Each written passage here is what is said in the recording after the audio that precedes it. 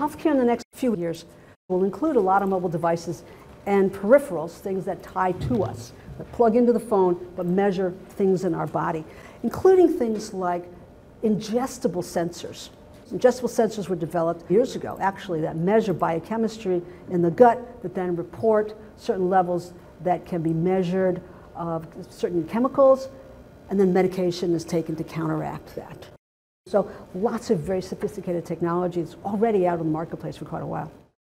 But these mobile devices and peripherals will deliver most health and mental health care. They will augment a lot of the care that we deliver today. Sensor-based information gathering is growing exponentially.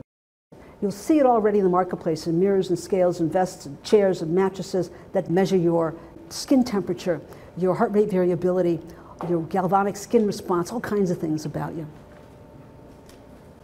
And of course, that'll pair that with self-report.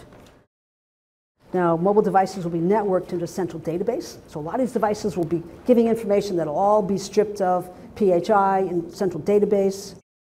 And it'll all correlate with real-time data about your genetic profile.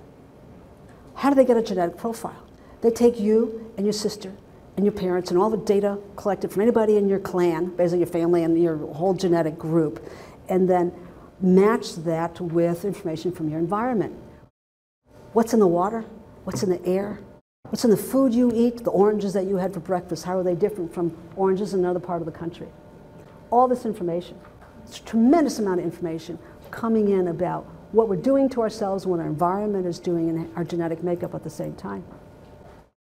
So it'll help us detect medical conditions and measure our medications, look at what we already know we have and the medication we're taking for that and how that's affecting us, combined with a lot of research about each source daily, tapping into the National Institute of Health and all the information coming out of that, tapping into the CDC, the Center for Disease Control.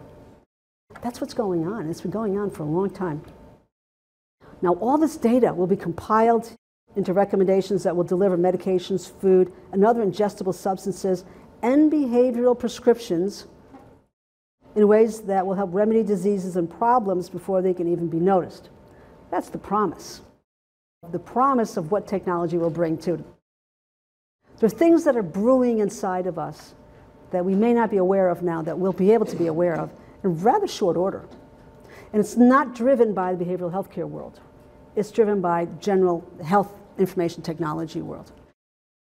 I live in San Diego, which is a very big health technology hub because Qualcomm is there. So we have the mobile health world and a lot of conferences happen, and I can go to a lot of those. So I get a lot of this information. So I just want to give you a little picture.